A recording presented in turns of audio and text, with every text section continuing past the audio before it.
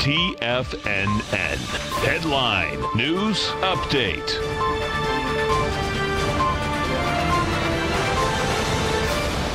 Welcome, folks. We have the Dow Industrials up 69, Nasdaq up 36, S&P's up 7.5. Gold contract up $8.30, trading at $13.45 an ounce.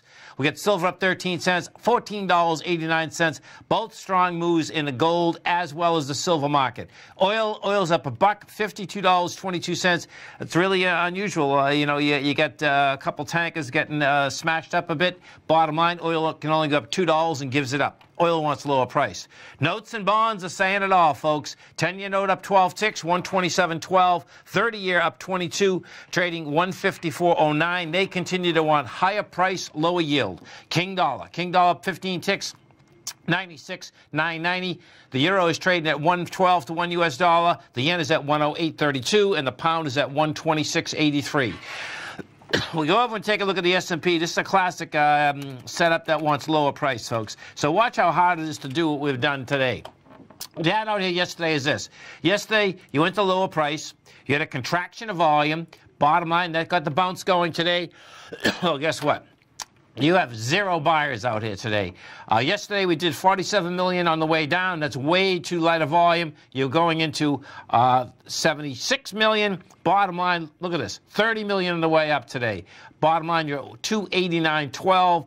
What you can expect out here, you're going to expect a close under the 289.26, which is going to be another failure. And hard to comprehend, though, you will get lighter volume than 47 million, I suspect, and we're at 30 right now. NDX 100 is set up the exact same way, the 3 Qs. 3 Qs out here. Got to a price point today of 183.87. Your high of yesterday was 183.28. You're at 183.07. Bottom line, you got 16 million shares. And yesterday, when we did go downtown, we did only 27 million. So I suspect what we're going to see out here coming in. So tomorrow is that you're going to have lower prices coming at you.